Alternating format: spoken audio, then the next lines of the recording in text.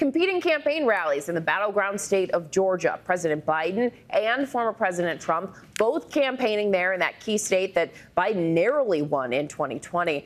ABC's Selena Wang joins us live in Atlanta. And Selena, good morning to you. The issue of immigration, a hot topic there.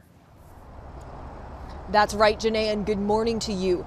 The rematch has officially restarted. President Biden and Donald Trump fighting it out for voters in Georgia last night. It's only March, so buckle in for a very long general election battle.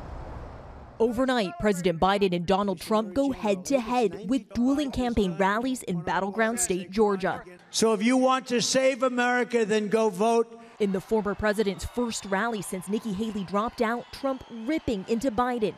Get out of here. You're destroying our nation. Trump rallying in the state where he faces criminal charges surrounding efforts to overturn the 2020 election. He denies any wrongdoing. But many supporters here in Rome, Georgia, part of the conservative district of Marjorie Taylor Greene, don't seem to care. Would you still support Trump if he were convicted of a crime? I would. I would say that it would depend on the crime. Just 70 miles away in Atlanta, President Biden campaigning in a state he barely won.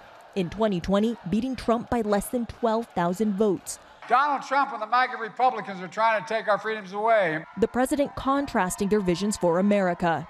Trump and I have a very different value set. But we all know Donald Trump sees a different America. An American story of resentment, revenge, and retribution. That's not me, that's not you.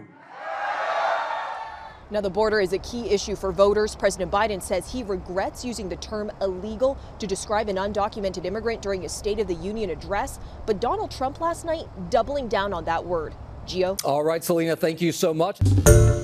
Hi, everyone. George Stephanopoulos here. Thanks for checking out the ABC News YouTube channel. If you'd like to get more videos, show highlights, and watch live event coverage, click on the right over here to subscribe to our channel. And don't forget to download the ABC News app for breaking news alerts. Thanks for watching.